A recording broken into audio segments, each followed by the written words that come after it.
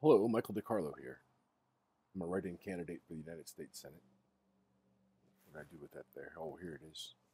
You spell my name Michaelde, capital Carlo. First off, a shout out to the Legal Women Voters of Arizona. Thank you for the kind reminder in the email you sent me to fill out the questionnaire. I appreciate that. I got that done today. And I appreciate you being involved in this electoral process here in Arizona. Second off, I would like to thank the Cochise County Record and the Facebook page, Cochise County Politics, Crime, and Justice, for allowing me to post our roundtable forum that we had on Sunday in Sun City, or Sun Lakes, Arizona, on your page for discussion. I appreciate you allowing us that forum to promulgate a message of liberty and free speech to those of us who were not invited to the red team and blue team debate held by PBS, the creators of Barney, who love nothing but money. I'm going to post this as sort of a forum. I got asked, not a forum, but a platform of sorts on where I stand on some issues. And please, if you would like to know where I stand on a specific issue, please put it in the comments below. Like and share this video if you'd like to. We're looking for the 100th monkey here to actually change the paradigm, folks. Well, I'm going to read this here. It says, write in Michael DeCarlo for U.S. Senate.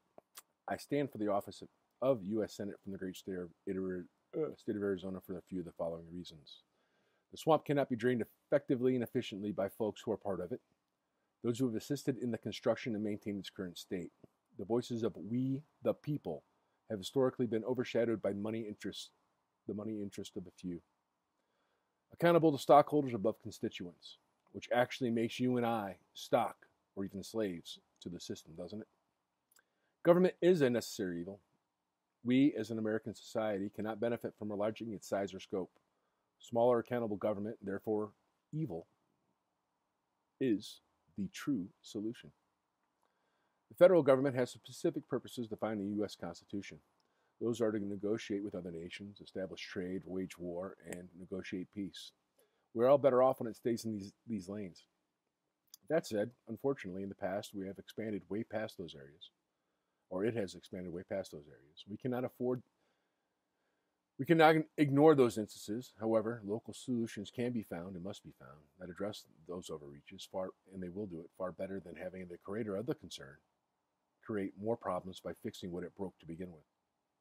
The only constitution that ends up being protected is that of the bureaucrat. The Second Amendment that permits Americans from protecting themselves from tyrants shall not be infringed. Weapons are the last line of defense against tyranny, whether that tyrant be foreign or domestic in origin. Preservation of an individual life, in the end, is always left in our own hands. Why less federal government in our daily lives? Well, if you want to be managed by an agency created for a specific purpose, it will and has been created for you for that purpose. We will not only pay for its creation, but also be on the hook for the arms of its enforcement as well. How much evil do you really want? How much of a necessary evil do you really want, desire, or actually require? At what point do we, the people, say enough is enough? The first bill I would be proud to introduce will be medical cannabis. In the United States Senate, will be medical cannabis for disabled veterans. Why? The opioid epidemic this country currently finds itself in the middle of has an epicenter. I'm of the opinion it was created by the Unaffordable Care Act, or Obamacare. Cannabis is an alternative to opioids without the harsh side effects. Think of it this way. Opiates are provided to terminal cancer patients and folks in hospice care. Why should they be provided to folks who are not quite there yet in those situations? The right to choose belongs to each of us. As part of liberty, it is an inherent right provided to all of us.